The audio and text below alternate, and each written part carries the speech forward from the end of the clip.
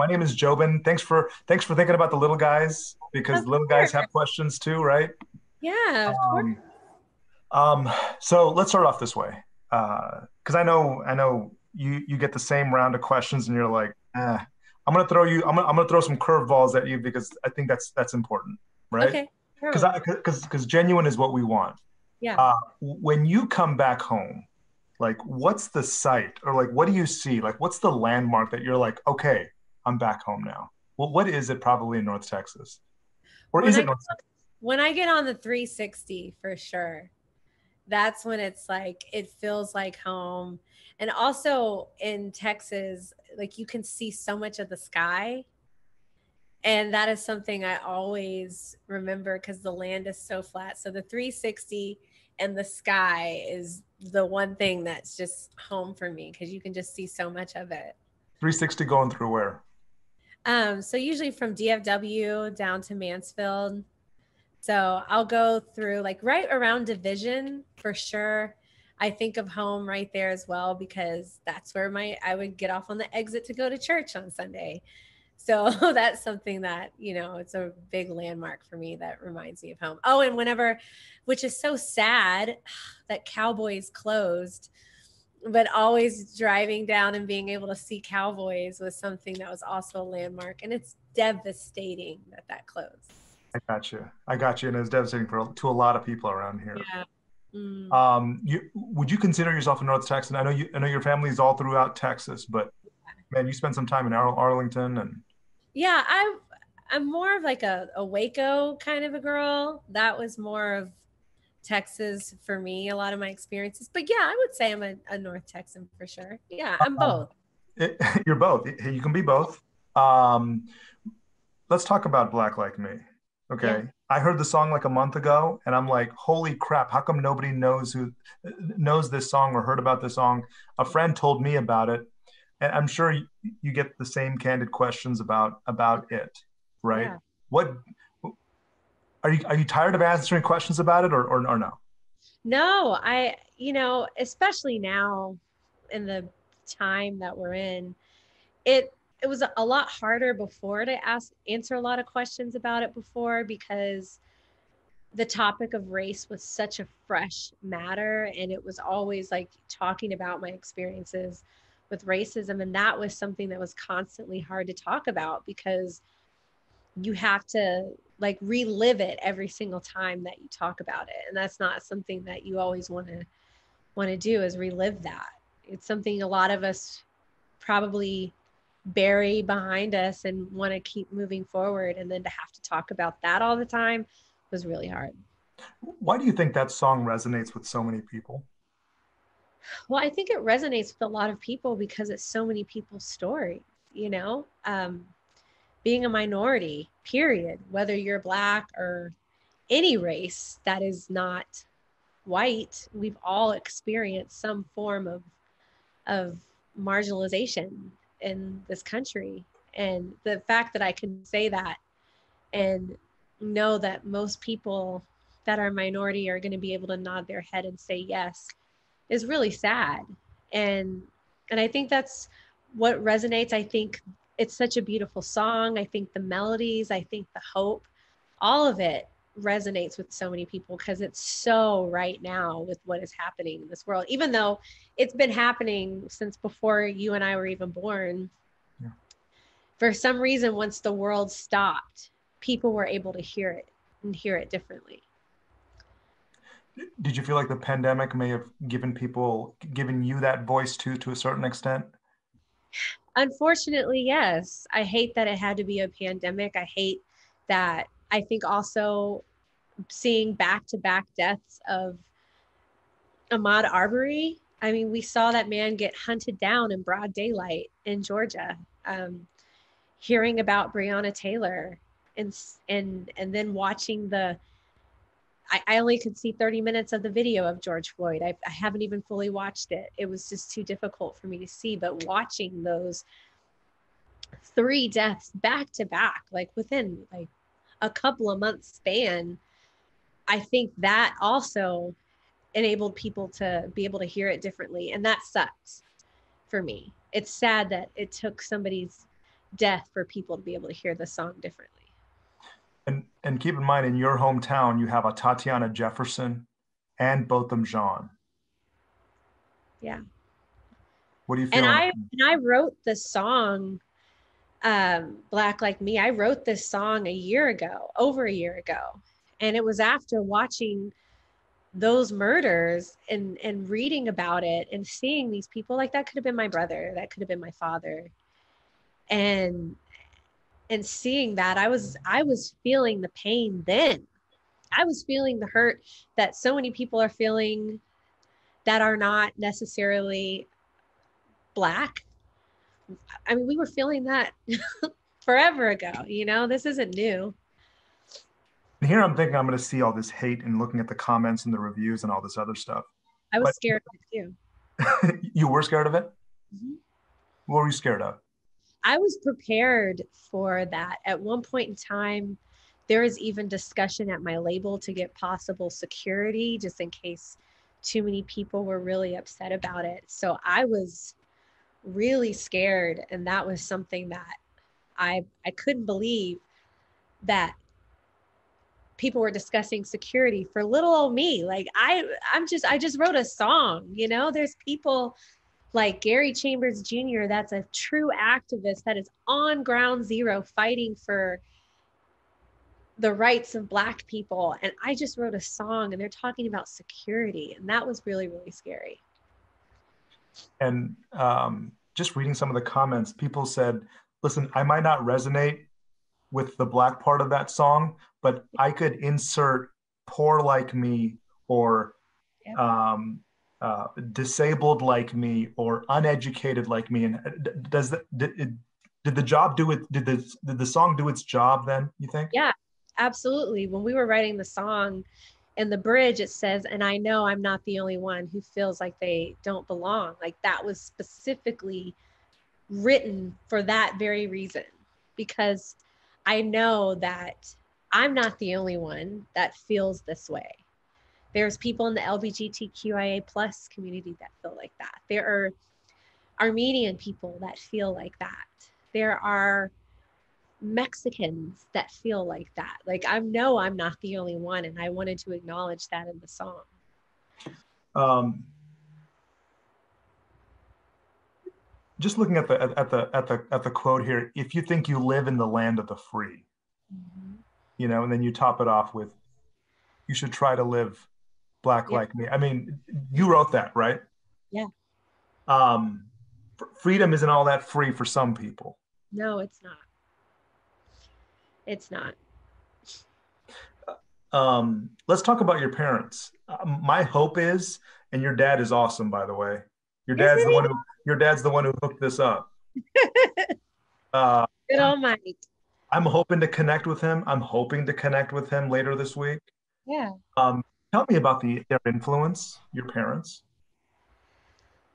Well, I grew up in a very, Christian household, and I grew up and I was taught not to judge people by the color of their skin.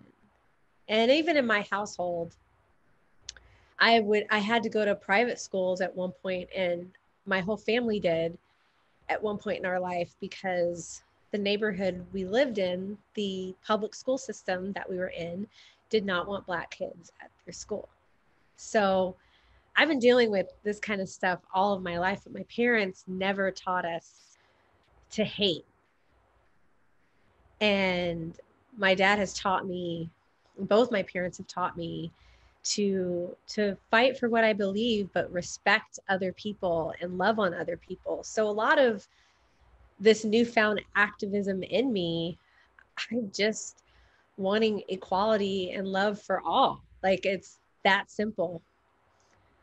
Is just wanting everybody to be treated fairly. I'm pregnant. I'm going to have a son one day, very soon, in like a few months. And I don't want to have to send my kid off to a different school so he doesn't get discriminated against. Or I don't want to have that talk with my son if he ever gets pulled over by law enforcement. That's something I really hope I don't have to do. which is why I'm out here and talking and singing about this now, that maybe it can inspire people to want to change that so that our children don't have to go through that. Beautiful. Absolutely beautiful. I had a chance to talk with Willie Nelson, who has been very open about his take and his stance.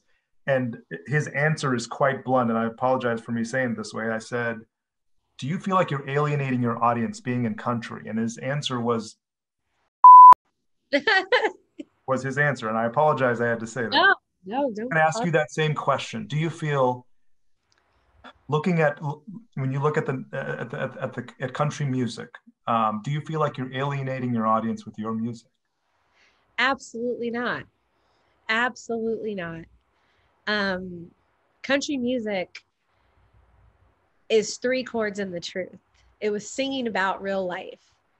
And that's exactly what I'm doing. And if certain people don't like what I have to say, then what Willie Nelson said.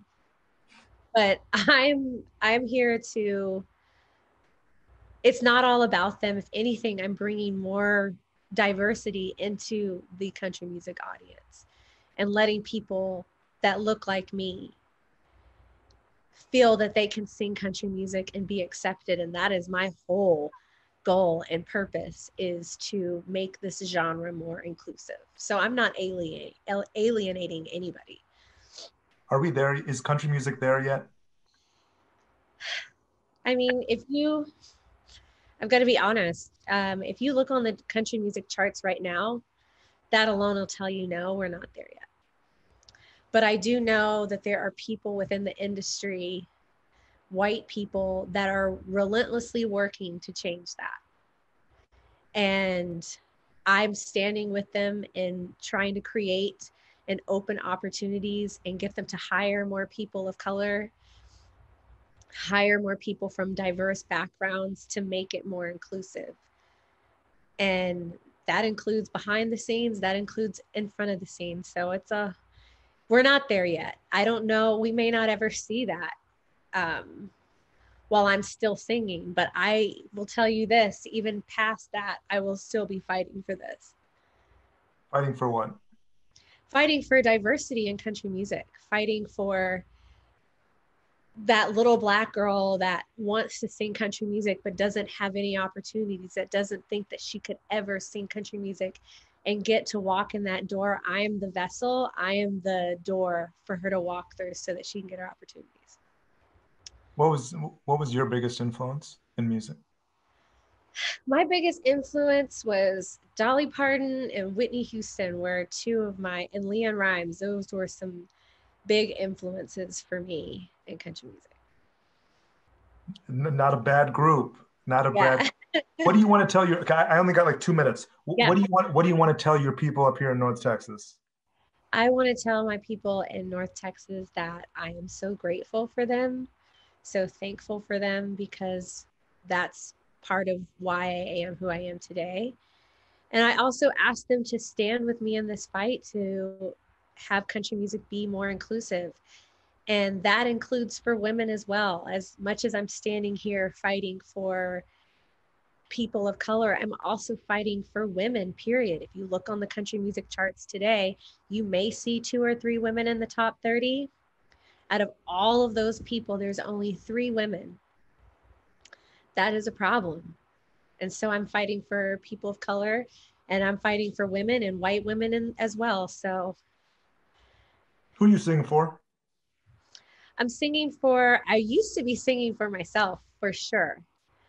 I was all trying to write and sing for myself, but now I'm singing for Black people. I'm singing for marginalized people. I'm singing for women. I'm singing for the LGBTQIA plus community. I'm singing for everybody. I'm singing for, everybody. When did that start? That started, man, I want to say about a couple of years ago. I really changed my frame of thinking. I had a really honest conversation with my husband, and I asked him, I said, why doesn't country music work for you?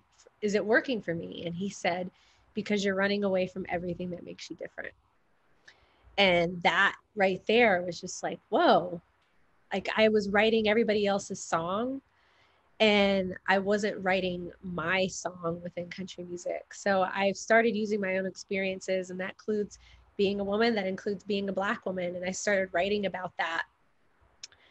And then writing about what I'm seeing in the world right now, using, they say, shut up and sing because they don't like what we have to say. So I put a cool melody to it and put it in a song, and maybe they'll hear me. If someone were to come up to your face and say, "Shut up and sing," what do you Yeah. tell them? What do you tell them? Man, there's a lot of things I would tell them. I'm trying to learn not to fight anger with anger. But my first thought would be like Willie Nelson. But it's also one of those things where, are they bothered? I hope so. Like, I want to bother them as much as possible. I want to sing so many songs that bother them, because that means I'm doing the right thing. And if they're upset about it, it means you're doing the right thing. Like, it can't be all butterflies and rainbows all the time. That is not life. That is not life right now for anybody. We're stuck in our houses right now, and I don't know. I don't exactly know what I would say to them, to be honest. I love it. I know your time is precious. I really appreciate you spending some time with us. Of course. Of You're course. you used to say you're pregnant. How much Six, longer? I'm 6 months pregnant. 6 So, months in. Awesome. The reason I'm holed up in my little guest room here is because I got three little ones and I can't have them come. I'm terrified. So give me all your pointers. Yeah, hey, you you have my contact now. Okay. Pleasure. Thank you. Represent country music. You're awesome and you're an inspiration. And I appreciate it. Thank you. Keep being you. All right. Thank you. All right. Thank you.